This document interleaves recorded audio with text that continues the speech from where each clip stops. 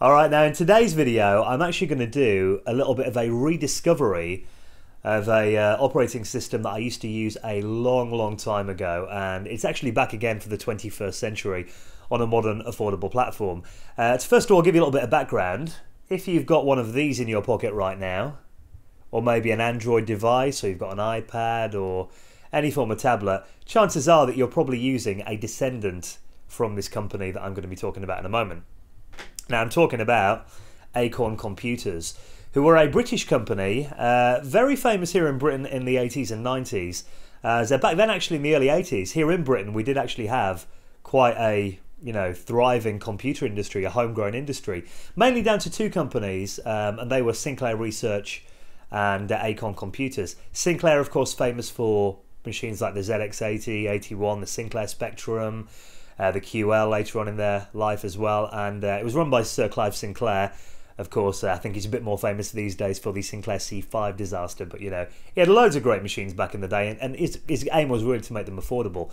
But he did have a bit of a falling out and a kind of difference of opinion with one of his employees, who was a guy called Chris Curry, who then left Sinclair Research and went on to form his own computer company, based in Cambridge in Britain, and they were called Acorn Computers. Now, there is actually a BBC drama that was on TV a few years ago, and you'll probably find it on torrent websites and stuff like that today, called Micromen, it was called, and it details the story of Sinclair and Acorn really well. It's a very good drama, actually. Quite enjoyed watching that, so definitely worth a watch if you want to get a bit more of a background.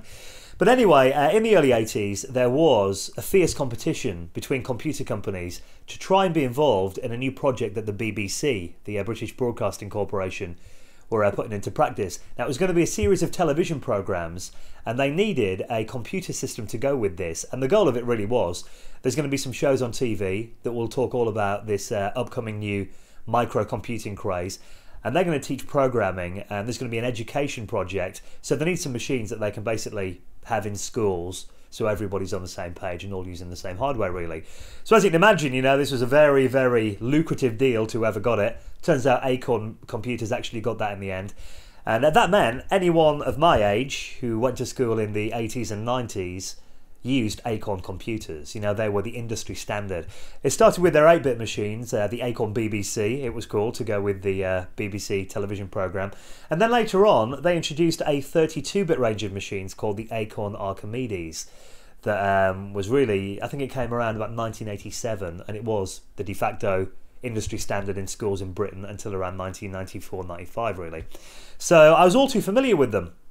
And they ran on a RISC CPU architecture called Acorn Research Machines. Now, you'll probably be familiar with the initials there, ARM, that is still, to this day, a massive CPU architecture. More famous in mobiles and tablets today, but it did start its life on desktop computers from a company called Acorn. And that's kind of their legacy that remains to this day. Now, the operating system that ran on the Acorn Archimedes ARM architecture was a operating system called RISC OS. And that's now back for the 21st century. It never really went away, but you can actually download it for free. And it's been ported to a modern platform that's affordable. And I'm talking about the desktop machine that's made ARM architecture popular again, the Raspberry Pi. Now, if you're not familiar with the Raspberry Pi, these have been around for a couple of years now. The goal of them really is, similar to the old Acorn machines, to teach kids programming, really, and be a really good educational tool. Turns out they've got some other really good uses too, but they're very affordable. You can get one of these, a bare board, for around £25. I actually got mine in a little kit that cost a bit more, but I'll kind of show you the Raspberry Pi anyway. We'll have a little look around it, I'll explain a few of the features, and then we'll get down to installing the RISC OS port that's been made for the Raspberry Pi. Alright, then here's my Raspberry Pi in a nice little case. It kind of reminds me a little bit of the Commodore 64, those coloured stripes on there, so I was quite pleased with that. Now, as I mentioned before, you can actually buy the Raspberry Pi bare board for around 25 quid. I actually got mine in a pre-made pack from Maplin. There's the box that it came in there. I'm just panning up so you can have a quick look at it. Now, this kit here came with everything that you need for the Raspberry Pi. It costs a bit more. I think it was near 70 quid I paid for it. But you do get quite, pretty much everything you need with it. It came with the case, because usually you buy these cases separately, and they cost around, £10 to £15 anyway, so the price is up to like 40 quid by then anyway. It came with a keyboard and mouse, a wireless adapter so you can go on Wi-Fi. It came with a charger so you can use it, and a 4GB SD card. So I mean, once you factor in the price of all those things anyway, you know, probably the nice box and everything, and the convenience of picking it up rather than mail order, probably only cost me about 20 quid more. So I'm quite happy with it, and I think, you know, it's all pretty good quality stuff that comes with it. So inside here, basically the Raspberry Pi is just a circuit board with a few outputs on here. So we've got an Ethernet port on it. Mine is actually a Model B Raspberry Pi, the more recent revision that comes with 0.5 gig of memory on it. I've got two USB ports on here. You have composite video, which is kind of quirky in this day and age, a headphone jack there for audio output, an SD card slot on the side of it there, which is how the Raspberry Pi stores information. There's no hard disk or anything or flash memory on it. Everything that you do is stored on memory cards, which means actually installing different operating systems on the Pi is an absolute cinch. All you do is swap SD cards if you want to try something new. There we've got the micro USB port that's used for power, and on the side of it an HDMI out. Now one cool thing about the Raspberry Pi, and one of the things that I actually use it for, is as a media center using a bit of software called RASBMC. As this baby will actually do HD video. It can play 1080p video flawlessly. It doesn't skip a beat, as it's got a really good graphics chip in, as well as the ARM CPU. So it makes a nice little, you know, cheap, affordable media center. But today we're going to have a quick look at installing RISC OS on this ARM-based machine. So I'll quickly jump onto the PC and we'll look at the Raspberry Pi website, and I'll show you how to download and set up RISC OS on your Raspberry Pi. Alright then, and here we are on the official Raspberry Pi website. If you need the address, it's raspberrypi.org, although a quick Google search for Raspberry Pi will usually bring this up first result. And the bit that we're interested in is heading over here into the download section of the website. Now, I think the standard OS for the Raspberry Pi, and the one that most people use, is a ARM version of Linux called Raspbian, Wheezy, the latest version of it. Although we want RISC OS, which means we've got to go right down to the bottom of all the operating system list on this website.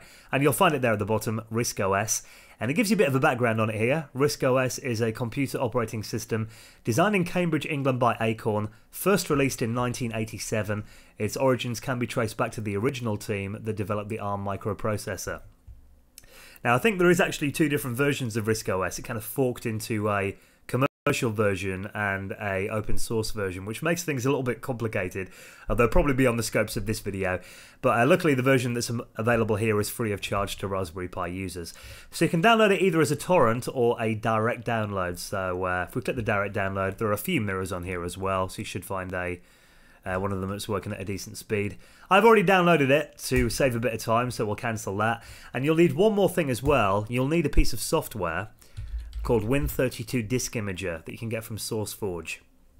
So do Google for Win32 Disk Imager, download this, and the reason that you need this bit of software is to write the disk image of RISC OS, that we just downloaded, to the SD card for use on your Raspberry Pi. So there we go, we've downloaded that now. And actually using all this is pretty simple. As you can see, I'd already downloaded that, so we'll delete that quickly. You need to, first of all, unzip the RISC OS package that you just downloaded. So as you can see, the download for RISC OS, the zip file was only 100 megabytes. In here, we've got a 2 gigabyte file. The reason the download's a lot smaller is because this is mostly an empty file. What it is a 2 gigabyte disk image that probably around 100 megabyte of it is used, so the rest of it is just free space. And I have read online that you need to use a 2 gigabyte SD card for this to work. Now, I can confirm that you don't. I actually use a 4 gigabyte one for RISC OS. The only thing is, you'll only be able to use 2 gigabytes of it by installing it in this way, as it is only a 2 gigabyte image that we're going to be writing to the disk, if that makes sense. So even though you might have a bigger card, you'll only be able to use 2 gigs basically. So then we'll open the disk, the Win32 imager. Quickly open that, unzip it all to the desktop here. Right, so what we need to do now, move that onto this monitor, is execute that. Then you need to pick the drive where your SD card is located. Make sure you pick the right one, otherwise you could be overwriting one of your hard disks, and that wouldn't be good. You need to pick your image file then, so you quickly navigate to where you downloaded that file. So it was RISC OS. and that's the file that we got there. So that's a disk image. It will verify it. Then pretty much it is a case of putting your SD card in, selecting it from this list here, and then just clicking write. Now I won't do that because I've already got RISC OS set up, but that should be pretty straightforward for you. Then just transplant that card into your Raspberry Pi, and we'll have a look at how it works. Right, then I've currently got my Raspberry Pi just set up on top of my Amiga 1200 here. Usually I'd never use my Amiga as a table, you do understand. The reason is though, you know, it's such a tiny little box of Raspberry Pi. It doesn't really warrant tidying my entire desk and taking everything else off. So I've got my Raspberry Pi all hooked up to a USB keyboard and mouse that are on the table just over there. I've also got an Ethernet wire jacked into it as well that goes into a switch under my table. The reason I've gone for Ethernet is that although you can use a Raspberry Pi with a wireless adapter on Raspbian and the Media Center, RaspBMC and all that, I don't actually think that RISC OS supports wireless adapters just yet, so correct me if I'm wrong, but I think you need it working on Ethernet. It certainly wouldn't work for me on wireless anyway. I've also got an HDMI output there as well, hooked into this monitor.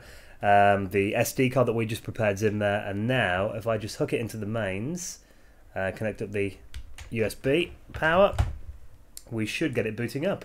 And listen out for a familiar sound if you're an old BBC user. There you go, did you hear that? Same sound that you get on a BBC or an old Archimedes when you turn them on, the old system beep. Which is nice to see they left it in there. Now, I get a little error when I boot mine up for some reason. I think I installed something incorrectly a while back, but as you can see from that screen grab that I showed you before, really the desktop hasn't changed all that much over the years. You've still got the pinboard area, I think it's called here, pinboard. I can't remember the name of this taskbar down the bottom, but it has got a name. I'm sure RISC OS users will let me know in the comments. And now if you look along the bottom here, the way it works is over this side here are programs that are actively running at the moment. So I have mine set to launch this little clock program here. It's actually an alarm, but the reason I get it to start up is that it shows me the current time in the taskbar, which is quite handy. A little program here for changing the screen mode preferences and depth and all that. So, and here's a little kind of like task monitor that shows you, you know, which processes and things are running on the machine and how much memory they're taking up and all that, which is quite useful. Now, on the other side of it here are your devices and your application launcher. Now, if you go on disks, not much in there. So I'll click on that little one there, the SD card, and that will give me a full directory listing of the SD card that, you know, is acting as a hard disk on this machine. So I can go in and look around all of the different directories inside there. If I click on apps, that is a direct shortcut to my installed programs in the apps directory. Now, there are a few quirky things about RISC OS, and a few things that are very different compared to other operating systems, and actually you need to retrain your brain a little bit. So a lot of these apps here that you see kind of date back to the earliest versions. I remember using the Draw program back in my school days in the early 90s. So if I double click that to try and launch the Draw program, you might be thinking, well, he's double clicked it, where is it? Well, if you look down the bottom, you'll now see that that is an actively running program. When you double click things from the pinboard, they appear down here, but you need to click them again to actually see what they're doing. So there you go. You can see that's running now. And this does take me back, actually. I remember using this program to, I think it was one of the first GUI paint packages I ever used, actually, when I was really small at school. So we'll just do this, I don't know, little image here. This is quite handy, actually. I can show you how to save a picture, because saving in RISC OS and file dialogues are also something that's very different compared to other operating systems that you might be used to. So we'll save that in pictures. And what you need to do is, if you go in here, the usual way that you'd save in a paint package, you'll be thinking, all right, right-click, save as. If I right-click, that is selecting things on the screen. As you can see, right-click doesn't really do much in RISC OS. Left-click gives you a highlight. How do you get the menu up then? Well, you actually need to click down the scroll wheel. So there you go. If I click down, that will then give me a context menu. So it's literally, you've got to just click down your middle wheel here. The reason for that is, it's a legacy thing. On the old Acorn machines, they shipped with a 3-button mouse. So, the middle button was obviously the second button on the mouse. Before the days of scroll wheels or anything like that, it was really valid to use as a menu button, there's no reason they shouldn't. Today it makes it a little bit more complicated, but you just have to retrain yourself to use that. So also RISC OS makes heavy use of drag and drop rather than, going through like file dialogues and everything. So I can demonstrate that if I was to save this this shit picture I've just made. So we'll go to save on here, go to file, and then it will prompt me for a file name. So we'll give that a quick name. Then if I press OK, watch what happens. To save, drag the icon to a directory display. So what you need to do is, now you've given it a name, you need to literally drag and drop that icon and then drop it into where you want the file to be saved. So there you go, that's now in there. If I was to close that and double click that, let's reopen that picture again. So yeah, that's something that's a little bit quirky. I mean, it's not standard behavior in most operating systems. Middle click over it, then quit to get rid of it. Edit, I think, was just an ASCII text editor, if I remember correctly. Yeah, not much interesting there. But, you know, all these programs are legacy programs, have been here since the earliest days of RISC OS that I can remember. What's this one here? Paint. Don't know if I remember that one. Looks like a bit more, yeah, more like a brushes kind of paint app rather than the vector-based draw that we used before. So yeah, these are some of the bundled apps that you get with it. And one thing that's quite quirky about RISC OS, you may look at these the names here and be thinking, what's with all the exclamation marks in front of everything?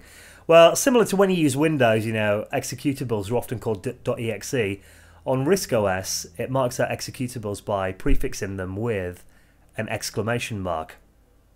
So you look in there, and the edit program is called exclamation mark edit.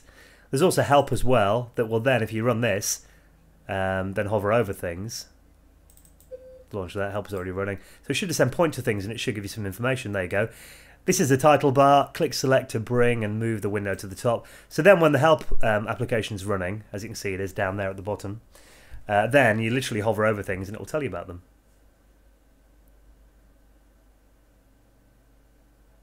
So that's quite useful for beginners, I think. So we'll just get rid of that now, though, since we're not using it. Now, if you want to get programs for RISC OS, there are a couple of package managers, actually, that you can get these days. Now, I'll be honest, I can't remember if these come by default or you need to download them. I've got a feeling they may ship with it already, or at least one of them may. So we'll try this one first. It's called Store, Pling Store to give it its full name. And as you can see here, we've got a few different we can do category view, or we can just look at all the applications.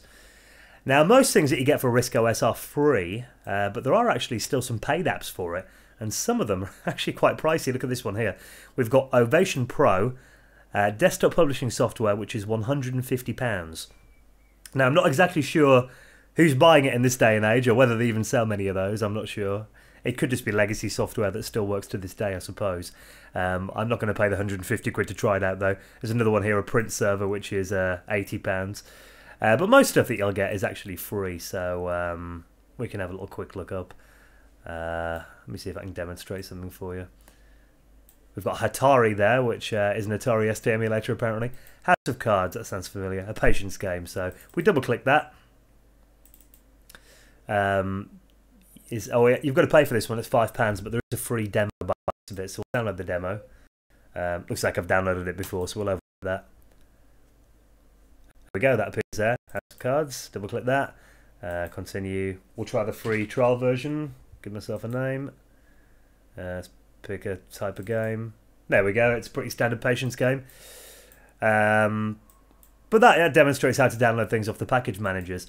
And there are two of them. We've got the Pling Store here, and there's one called Pac-Man as well, which I've got a feeling is a little bit more modern than the store, so let's open that one. Yeah, there's actually a bit more in this one, as you can see there. We've got a bigger list.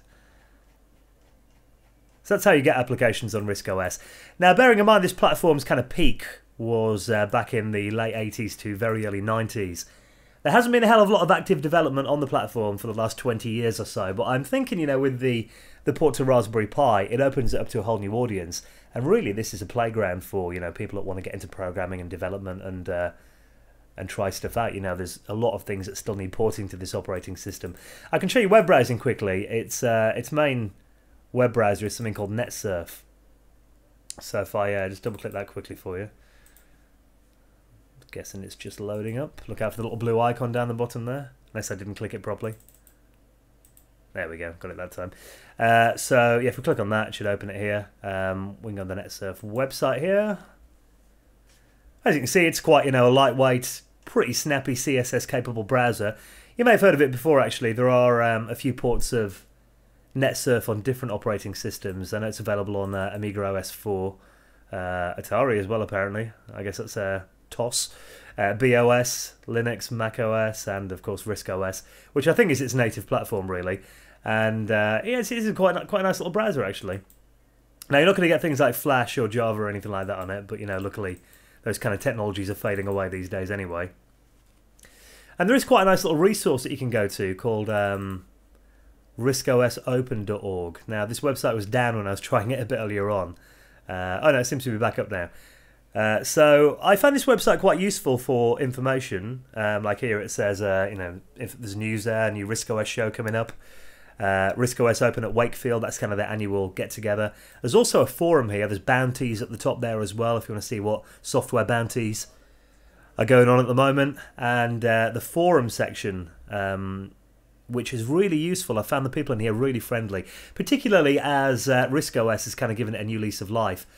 A lot of the developers are very open to newbies and kind of, you know, reintroducing people to it. There's a lot of people like me, I imagine, that used it, you know, 20 years ago and kind of are relearning it again. So I definitely recommend the riscosopen.org forum if you want to learn a bit more about RISC OS. So there you go. I mean, I'm no expert in this system by any stretch of the imagination, but really, I just want to give you a quick demo of how it works and what it looks like. I'm kind of relearning it again from scratch myself.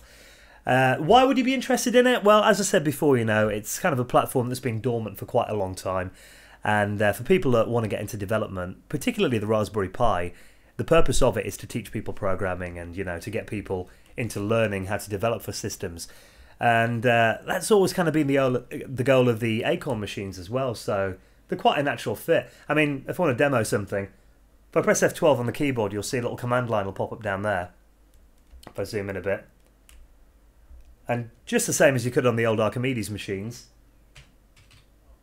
if I type basic and press return, I'm now into ARM BBC Basic version 5 from 1989. As you can see, the Acorn copyright is still there. So you've got a basic interpreter built straight into the operating system. So, and BBC Basic was one of the more, you know, advanced and powerful of its generation. So as you can see, it really is, you know, it's designed with development and learning computers in mind. So if you'd like a platform where, you know, for example, you make an app, pretty much all of the RISC OS community is going to download it if it's good, so you can have a big audience and kind of be well known in that community. And there is still a lot of things that need porting over to it, so there's a lot of scope. I mean, a lot of things you make for Windows or Linux, you know, everyone has done it before. With this, it's a good playground to experiment and try out new things and get your hands dirty coding, I suppose. So there you go, that's been a quick look at RISC OS on the Raspberry Pi. I'll put the links for the downloads and everything in my video description. Please follow me on Twitter and Google+, all the links for that below as well, and I'll see you in the next video.